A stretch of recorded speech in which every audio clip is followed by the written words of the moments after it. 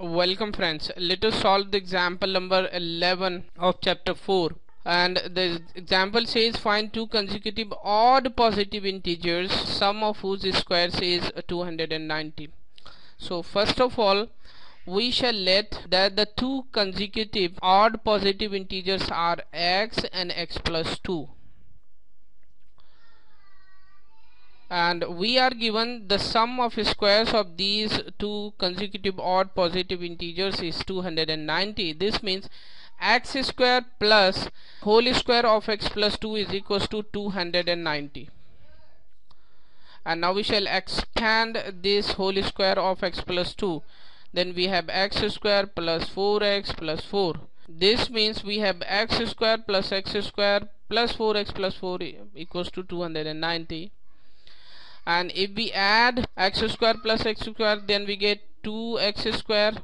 Here is 4x, and if we take this 290 in the left hand side, then it becomes negative. And if we subtract positive 4 from negative 290, then we have negative 286.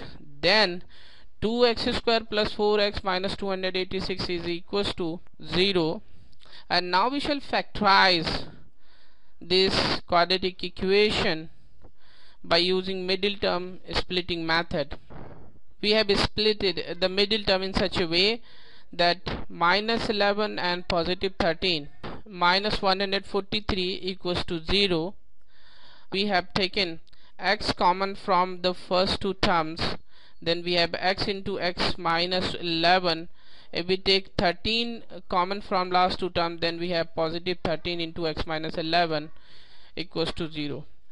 And now we have taken x minus 11 common from these two terms, then x minus 11 into x plus 13 is equals to 0. This means x minus 11 is equals to 0 or x plus 13 is equals to 0. This means x is equals to 11 or x is equals to minus 13, but x is positive, so x is not equals to negative 13.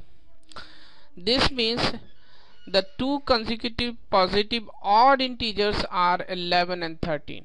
So this is the solution of the example. Thank you.